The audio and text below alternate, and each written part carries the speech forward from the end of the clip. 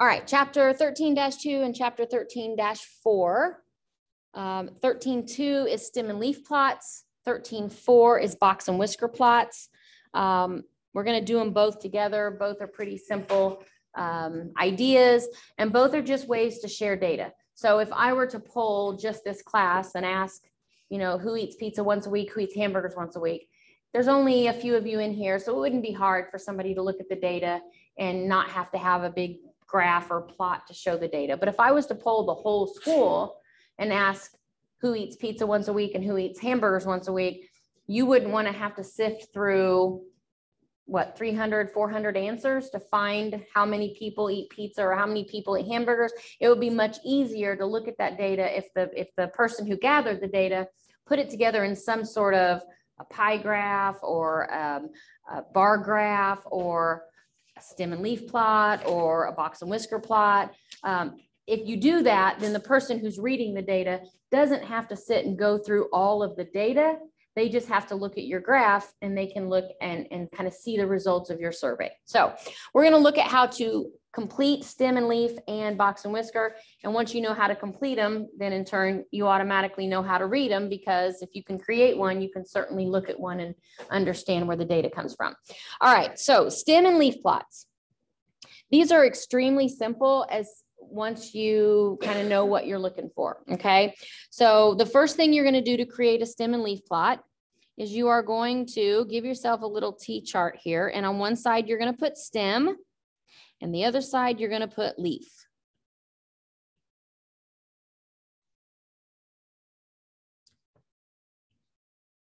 So if you look at your data here as a whole, kind of the nice thing about stem and leaf plots is you don't really have to put them in order of least to greatest first. If you like to do that and you want to put it in order of least to greatest, you can, but you can also just go through your data and kind of pull it out one at a time, least to greatest in your head. It doesn't matter to me which way you do it, okay? The stem part of your graph, if you look at your data here, we have 68, 63, 70, and so on and so on. All of them are 2-digit numbers, right?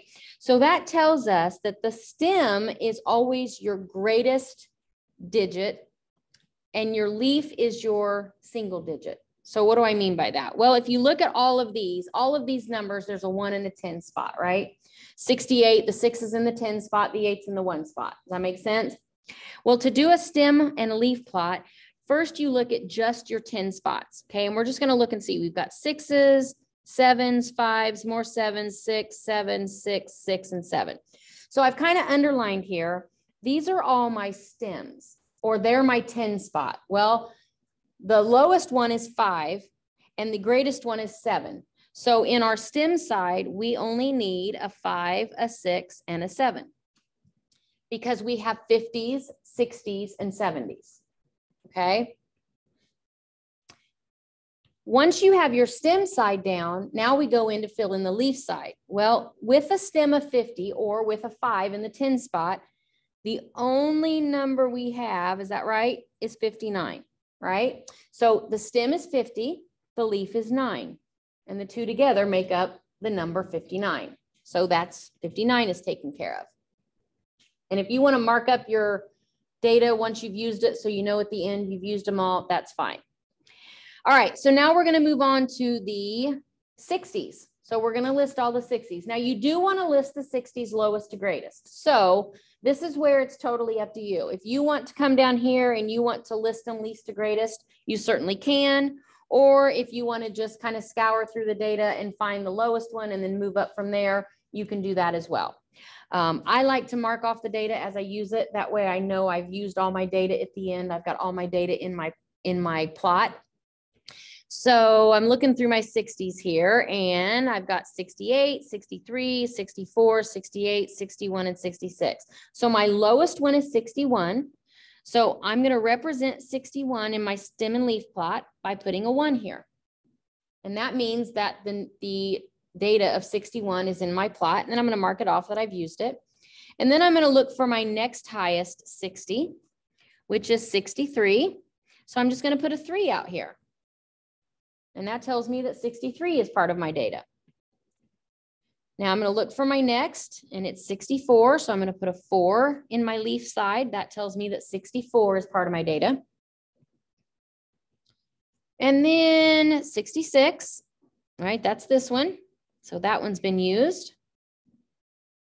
Now you'll notice 68 is in there twice. You want to represent every number. So we're going to put an 8 in there twice.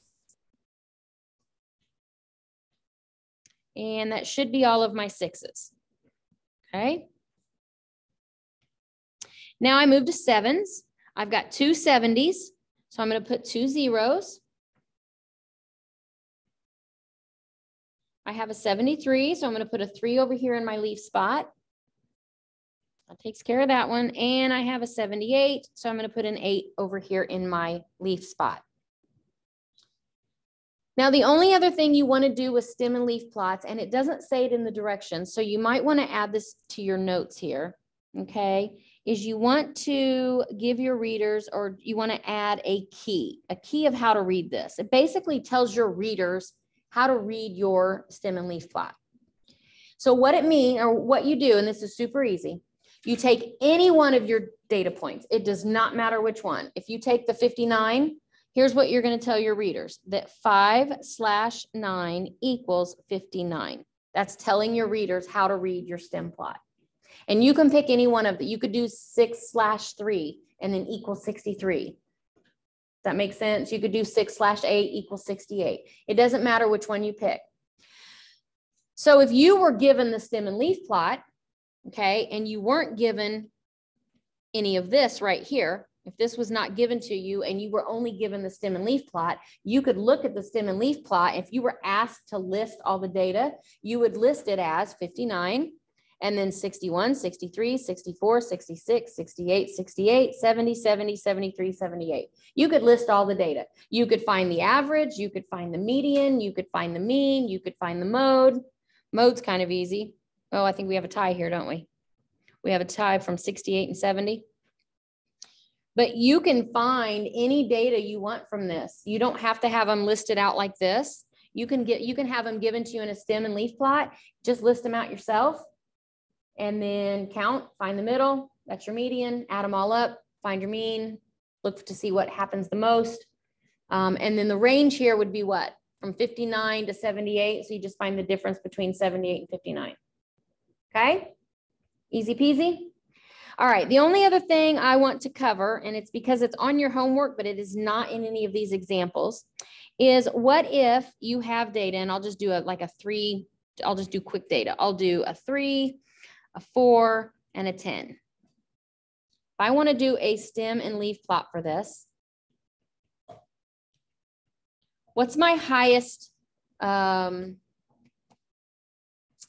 I want to say this? What are my stems here? I got 2 digits here, right? So 1 is a stem. Blake? Oh, that. So 4. Yeah, so I got to figure out what stems I'm going to use. I know I'm going to use a 1 as a stem. What do you think I'm going to use as a stem for that? A 0. So if you have a single digit number and a double digit number, your stem for the single digit is 0, and then the other stem would be a 1. So you would have 0, 3, 0, 4, and 1, 0. Does that make sense? And I add this because there's one like that on your homework, but there's not one like that on the original examples that were given in this. So I wanted to make sure. All right, so let's look at this number 4 here. So I'm going to give myself, and I'll show you here in a second why I'm making it so long, but I've got a stem and a leaf side. Now, if I'm just thinking about this in terms of a tens column, okay, I've got 8, 4, 10, 1, and 11. Does everybody see how I converted a 3-digit number? I can still do a stem in the 10 spot, but I'm going to have, now what's my smallest stem? No. Oh yeah, 1. Sorry. Yes, my smallest stem is a 1. It's my Monday. And what's my largest stem? 11. So my stem side has to have all of those. 1, 2, 3, 4, all the way up to 11.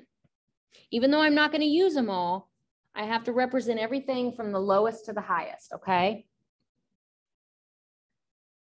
And then the easy part here is just 16 is represented the stem of 1, the leaf of 6. Then my next one would be 49, stem of 4, leaf of 9. So there's those two. And then 86 would be next. So it would be 8, 6. And then 10, 1.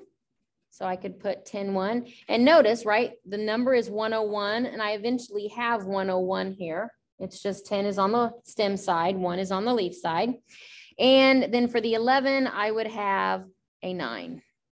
And again, 119 is represented by 119. It's just part of it's on the stem side and part of it's on the leaf side. So I'm not saying this is possible, but like if it went up to the 4 digits, would you have to do the 3? Yeah. So if you had a number like 1,128, you would have your stem side would have to be numbered forever. But then eventually down here, you would have 112 and 8. So your leaf side is always your ones column. And then the stem side can change depending. But on what you're going to be dealing with, you won't have any that have that big of a difference. Okay, are we good with stem and leaf? All right, flip to the back. We're going to talk about box and whisker. Box and whisker is a little bit more detailed. First of all, I want you to leave yourself a note here that you do have to list these least to greatest. Okay, that's part of your steps. Okay, least to greatest. And then here in a second, I'm going to scroll to the bottom and I'm going to give you some steps. And I want you to take just a minute to write these steps out. Okay, so here's your steps. They won't make a lot of sense yet, but they will make more sense as we go through them. So there's your steps. Take a minute to write those out.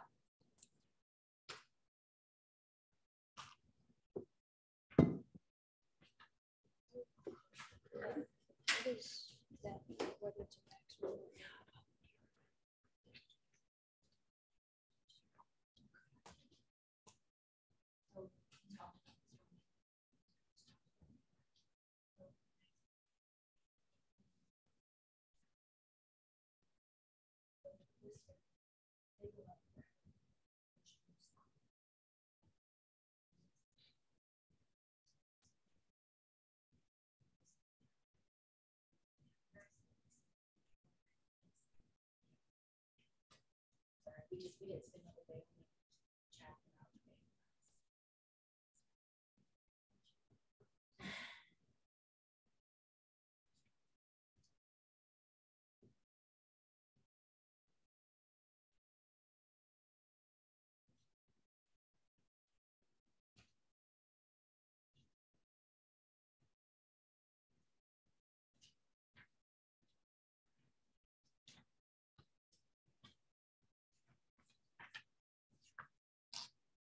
All right, if you're not done writing this down, I'm going to go ahead and go up and do these. And then at the end, I'll put this back up so you can go back and fill in the blanks. Okay. And that way I want to be able to do a couple of these examples really quick before the bell rings. So I will put this back up here in just a second.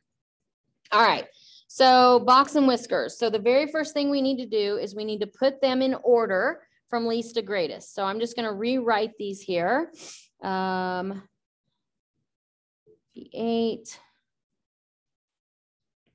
14, 20. Catch me if I go off here because it's easy to miss these. 29, nope, 28 and 29. If it's in there twice, list it twice. And 30, 31, 32, 35, 36, and 42. Is that all of them? And I like to count my originals and then count my new list just to make sure I have the same number. So 1, 2, 3, 4, 5, 6, 7, 8, 9, 10, 11. 1, 2, 3, 4, 5, 6, 7, 8, 9, 10, 11. Okay. So step 1, list them in order of greatest to least. Step 2 is draw a number line. Now your number line is, you're just going to have to kind of use common sense to draw this. My data goes from 8 to 42. So I need my number line at least to go from 5 to 45, right? I need my number line to be a little bit bigger than my data. So I'm going to draw a number line here.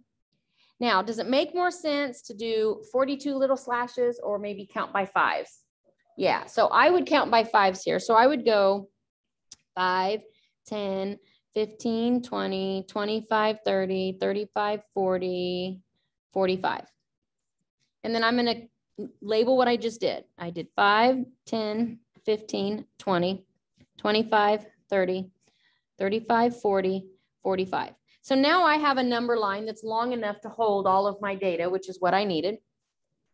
And then step 3 here in our list of steps was mark the lowest data, the highest data, the median, and then the LQ and, oh, that should have been UQ. Sorry, let me fix that real quick. Lower quartile and upper quartile. That's what that stands for. And I'll talk, that's big words for a very, very simple idea. Okay, so highest data, lowest, highest, median, and then the quartiles. All right, so the first thing I'm going to do, this part's really easy. I'm going to do this up above the number line, and I'll show you why here in just a second. So I'm going to put 8 is right here, and that's my lowest data. And I'm just going to put an L above it so I remember, because you're going to have a lot of dots here, and you got to remember what's what. 42 is my highest data, so I'm going to put my H there. That's my lowest and my highest. Now I'm going to find my median. Well, I've got 11 data points. So 5 on one side, 5 on the other. That makes the 6th one, the dead middle. So 1, 2, 3, 4, 5, 6. Is that right? 1, 2, 3, 4, 5. No, 1, 2. Nope. Math is hard. 1, 2, 3, 4, 5. There we go. 1, 2, 3, 4, 5. I have 5 on the left, 5 on the right. So my median is 30. So right above the 30 slash, I'm going to put an M. That's my median. Now, the next thing, the graph is the lower quartile. Like I said, this is a really fancy term for a very simple idea. Not including the median. Put a circle or a square around all the data that's left to one side of the median. Now find the median of that. So it's basically the median of the median. That's what a quartile is. Yeah, so whoops. So I'm going to put a square around 20, and then right above 20, I'm going to put LQ because that is my lower quartile. Is Gordon? Oh, I don't have her yet. Oh, in 4th hour. Oh yeah, I can tell her. I can tell her 4th hour. Yep, I can tell her. All right. Yep, I'll tell her. Thanks. So upper quartile, same idea. Okay. Just look at all the data to the right of your median. Okay. And then find the median of that. So the median of that is 35. So right above 35, that's your upper quartile. So I've got everything labeled. I've got my lowest number, my highest number. I've got my lower and upper quartile and my median. Now, the very last step is to draw your box and whiskers. And here's the way you draw your box and whiskers. Your box just boxes in your 2 quartiles. Median kind of hangs around in the middle. It doesn't really get anything attached to it. And then your whisker this way goes out to your lowest, and your whisker this way goes out to your highest. I don't know why last year I hated this. Really? I don't know why, I just hated it. Yep. I told Eli, It's really not bad once you break it down. But when I first started looking at this, I was like, oh my goodness, this is a lot. And it really isn't, but it seems like a lot. And what this means is that the majority of our data fits in the box. And then you've kind of got outliers, just little whiskers, a few points to the left, a few points to the right. But if I was to ask you just by looking at this box and whisker plot and not having all of the individual data points, if I was to say, where does the bulk of your data fit? You would say between 20 and 35, right? That's where the bulk of our data fits. And then you've got some outliers that kind of whisker out. The 8 and the 14 are kind of whiskers this way, and the 36 and the 42 are kind of whiskers the other way. But this means the bulk of your data is there in the middle. Now, I do want to cover one thing, and I'm actually not going to take the time to do the whole process. I just want to show you something. On number 4, I'm going to list this really quickly, lowest to highest. So catch me if I make a mistake here. Actually, you know what? I'm going to do something even simpler. I'm going to just make up some easy data to make it a little bit faster. I think that's probably smarter. All right, so I'm just going to make up some data here. I'm going to go 2, 3, 4, 6, 8. 1, 2, 3, 4, 5,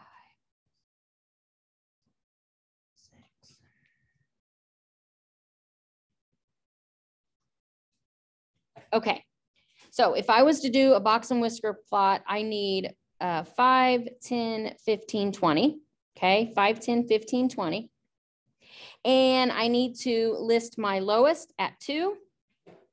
That's my low. My high at 18.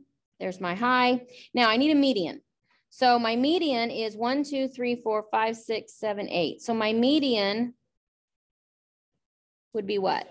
Okay, here's what I want to show you. My median is 7. Okay, so my median goes right here. Because I did not use 6 or 8, okay?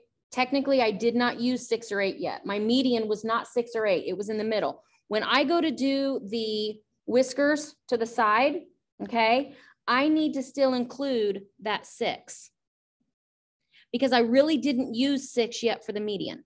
Wait, that means the lower is something else. So the lower quartile would be 3.5. Okay, so my lower quartile would be here. And then my upper quartile, again, I didn't use 8. So 8 has to be included in my grouping there. So my upper quartile is, what's that? 23, so it'd be 11.5, something like that. Okay. So if you don't, so that the difference there is that if your median is actually a middle point, you don't use it in your quartiles. If your median is in the middle, you still have to use the other points as quartiles. Hang on your homework, you're only going to do, I'm doing this for the video and then I'll tell you guys again. You're only going to do on the front, number 1 and number 4, and on the back, number 1 and number 7. Okay. For those of you at home, email me if you have any questions.